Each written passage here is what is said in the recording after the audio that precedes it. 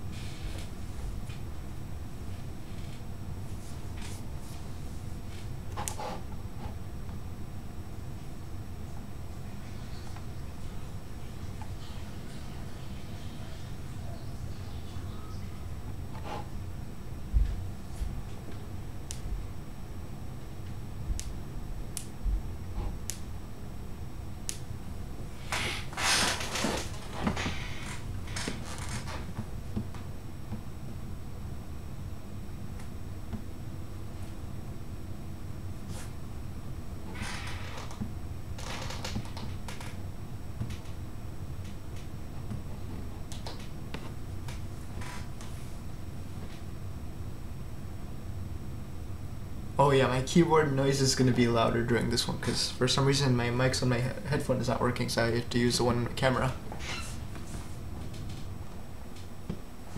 Uh-oh.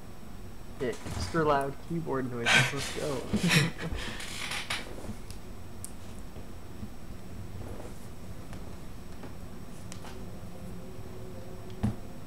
Okay, I guess I guess we can just start because I don't think any more people are going to be coming. Yeah, we could start. Okay, so it looks like one more person came in. Okay, so to start, so today we're gonna continue with Numpy, and we're gonna do operations in arithmetic. So let's import Numpy. Right. Okay. Okay. Then we're gonna create an array. So np.arange from 1 to 10, right? And that creates from 1 to 9, right? First number inclusive, second number exclusive. Okay.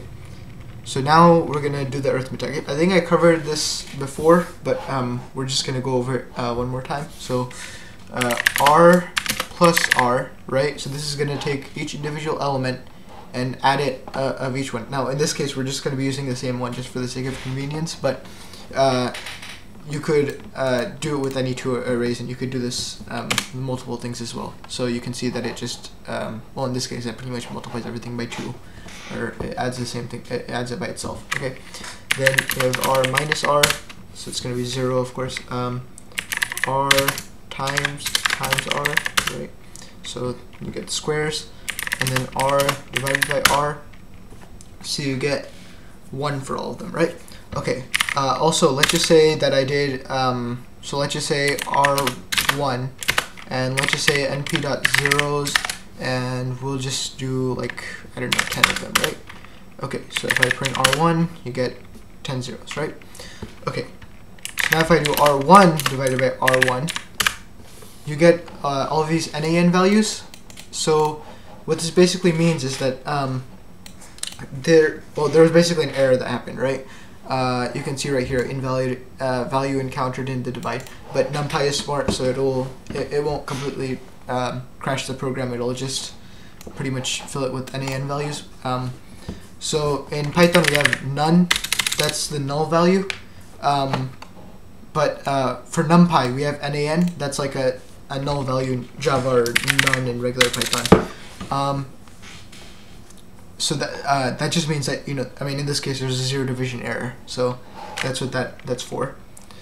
Okay, so now we can also just go ahead and add numbers or do individual operations. So just again, let me just remind you, so r is just 1 to 9, right? So if we can add 1, and then each element has a 1 added to it, right?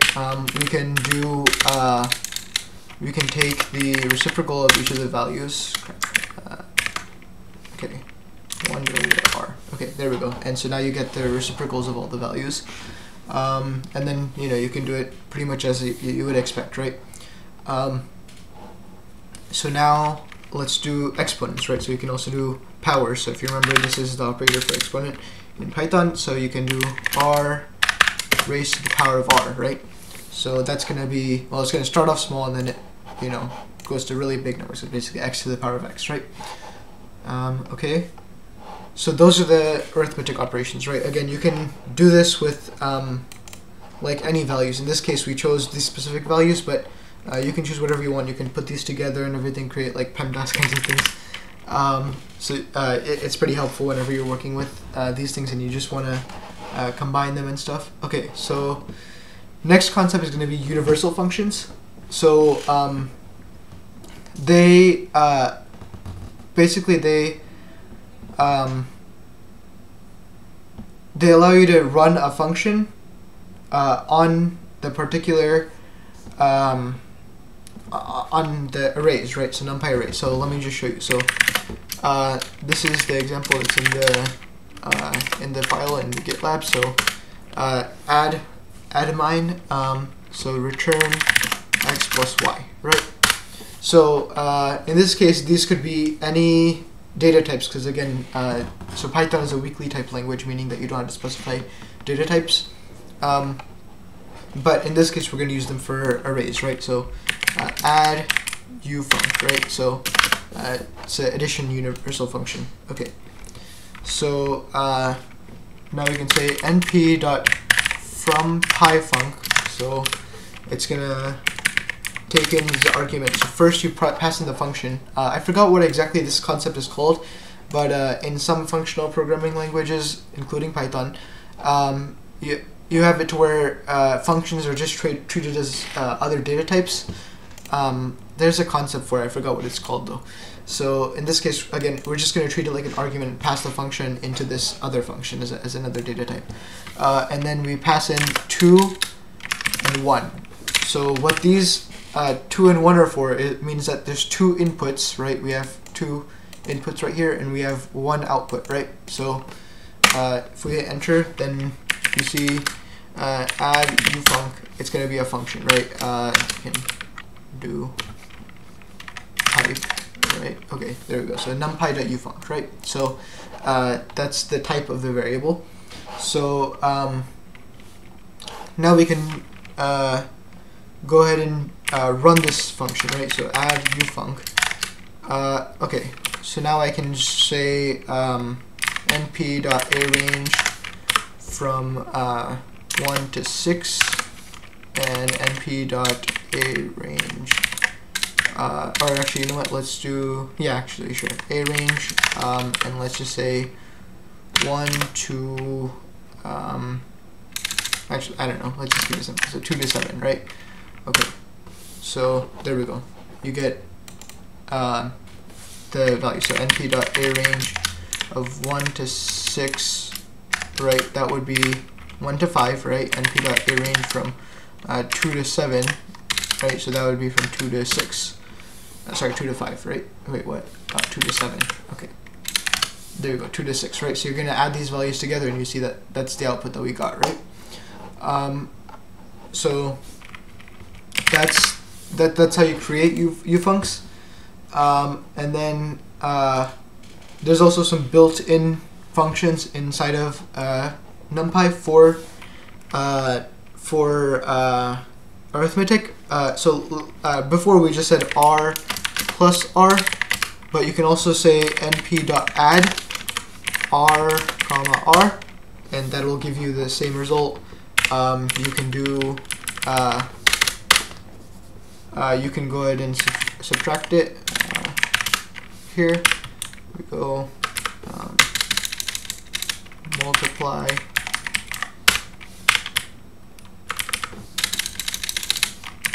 by. Okay. So and then you can do power. Okay, there we go. Same result as before. And also you can, I'm pretty sure you can do this the other way as well, but you can also do mod. So in this case, it's all going to be 0 because we use the same one. But let's just say we do, I don't know, +2 or something, right? So that will give you the modulo output. Let's just say times 3. Okay, that's times 2.5. Okay, wait. R was what?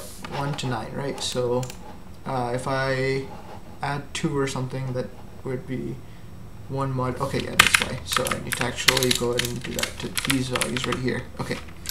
Let's just say I multiply or add 2 to this, right? There we go. Now you get the values, right? So and this is basically modulo. So it's giving you the remainder of this thing divided by this thing, right? So if we do r plus 2, right? So the 3 divided by 1 has a remainder of 0. 4 divided by 2 has a remainder of 0. 5 divided by 3 has a remainder of 2, and so on, right? Okay. So now we finished those. Okay. So now we're gonna have just a few more.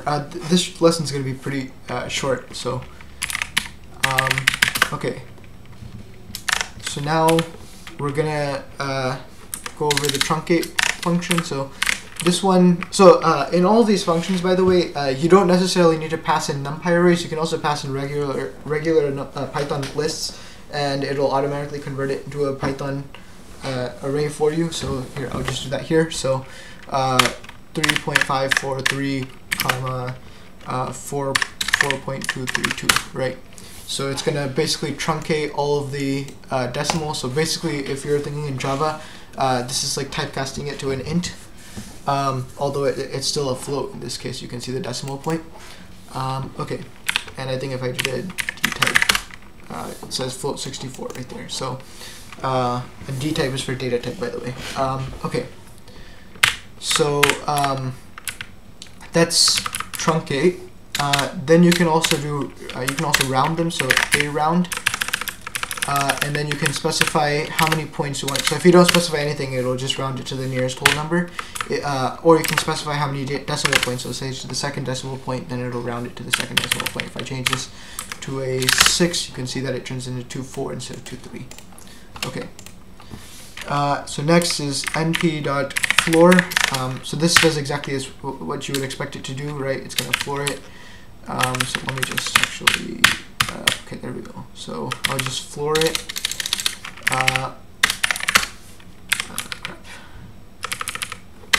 Okay, so there you go. Now it floored the values. And then there's also seal for sealing. It raises rounds the values up, right? So not sealing, seal. Okay, sorry.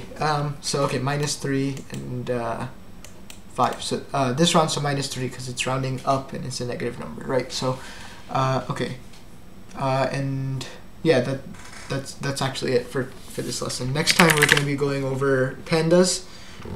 So what you guys can actually do right now is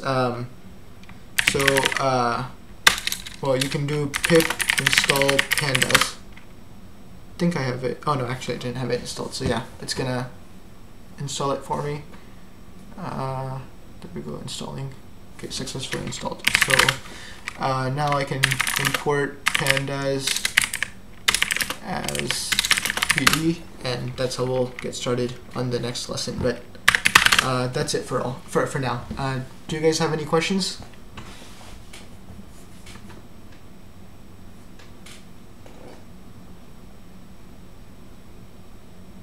No? Okay.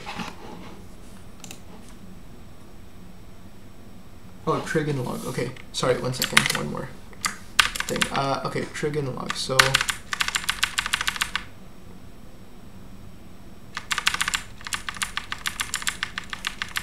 okay. So once again, we'll I don't know what to do that. Okay, import numpy as np. Okay. So let's see, np dot we'll say, pretty sure it's just signed, right? Let's just try this. Yeah, there we go. Okay, yeah, it is signed. So okay, there we go. I'm just gonna say let's see. Let's just say there's a right. Yeah, there we go. Okay, so np dot we'll say r equals np dot a range, and we'll say from 0 to let's see, so 2 pi is like 6 point something, right? So we'll go to 7, and then we'll just say math dot pi, let's just say by 2, or let's just do by 4, right? Not math, np dot pi. Crap, that was supposed to be an integer, sorry.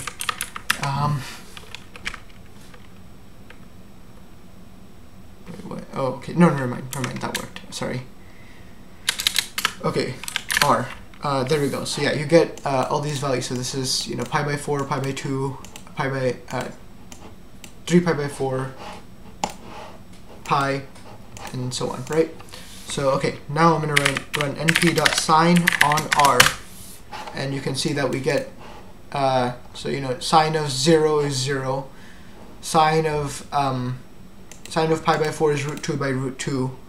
So yeah, that's, so if I do I import math, so math dot square root of 2 divided by 2. That gets you to 0.7.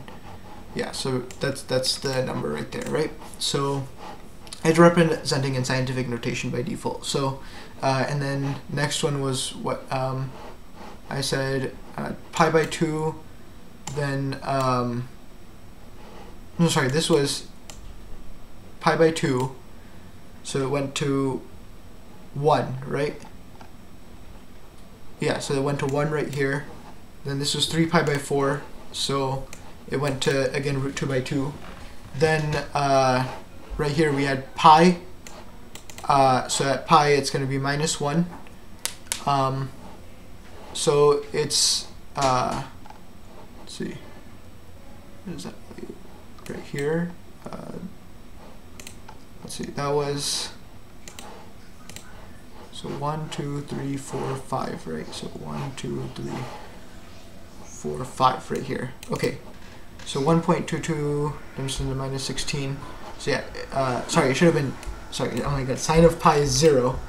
So right here, this is a really small value, almost 0. So it's not going to be exactly perfect because the trigonometry functions aren't exactly perfect, but they're close enough. So like you can see this is like 1.22 something times 10 to the minus 16, right? So that's pretty close to 0, and so on. So that's all of them. And then if I do the cosine, and pretty sure this is tan, and then you can do like arctan.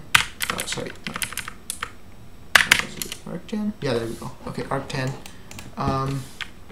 So yeah, you have all those values. So, and then now we can also do log. So let's just say np dot, okay, there we go, right here.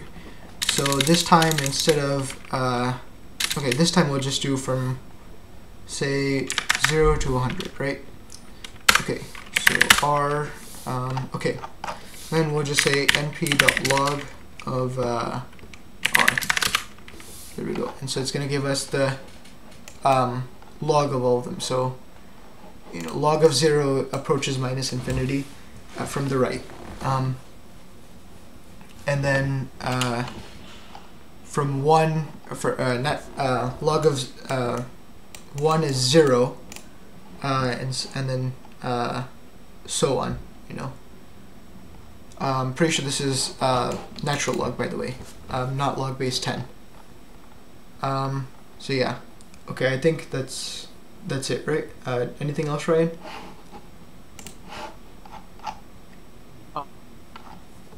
Don't think so. I think you got everything. Okay.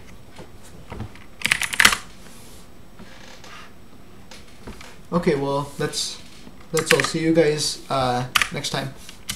Yep. Have a good break, everybody. Yeah, have a good break. Merry Christmas. Okay, bye.